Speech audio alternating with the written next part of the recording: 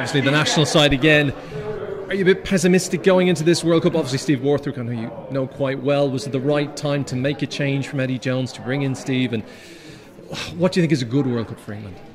I do think it was right for someone else to come in and for Steve to come in. I think he's been fast-tracked quite rightly as a very good England prospect and now an England coach.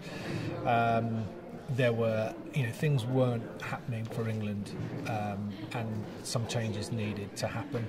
I possibly wouldn't have let Eddie go to another country for this World Cup, but that's more of a contractual issue.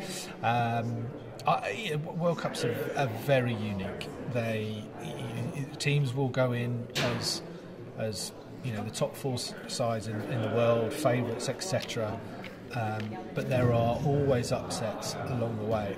I'm not going to stand here and say England are going to win the World Cup. I think they've got a chance of winning the World Cup. I think by the draw that they have, they should get to a semi-final. Now, I think as we all know, getting to a semi-final, all bets are off. You become superhuman. The teams have played 5 or 6 games. There are injuries. There are form. All these things come into play. But England are not going to be the favourites. Ireland, France, New Zealand, for me, are probably the two. Maybe put South Africa in there as well.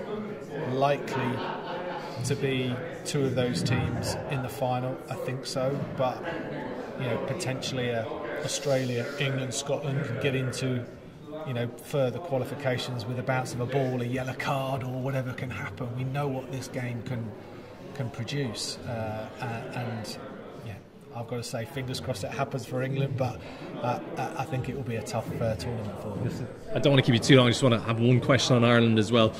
Look, Andy Farrell's come in. He's done a fantastic job. He's almost the Jack Charlton of Irish rugby now.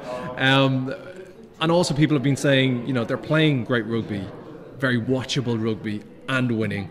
And they also seem like a really happy team as well. Well, I think you mentioned a very good point there, that they're playing very watchable rugby. Ordinarily, the coaches and the players probably couldn't give a damn whether it was watchable or not. If it's winning, then great. However, I think what you're seeing with Ireland, it's watchable because the players are loving what they're doing day to day. They're loving their environment. I don't know any of the, Johnny Sexton a little bit, probably because he's the oldest player, and but you can just feel it within their interviews, the way that they play, how they warm up, how they relax, their downtime, the social media videos that you see of them hanging out with one another. There is a very unique environment that Andy and his team have set up there, and as much as people are going to argue that there's a few months to go and etc. till the World Cup, a lot can change. To break that bond over the next few months, it is virtually impossible. They've got something incredibly special that they've been building to over the last 18 months, 2 years, and they are peaking perfectly. They're going to come across France, they're going to come across New Zealand, they're going to come across great teams if they want a chance to win it, but my goodness me, they're very capable.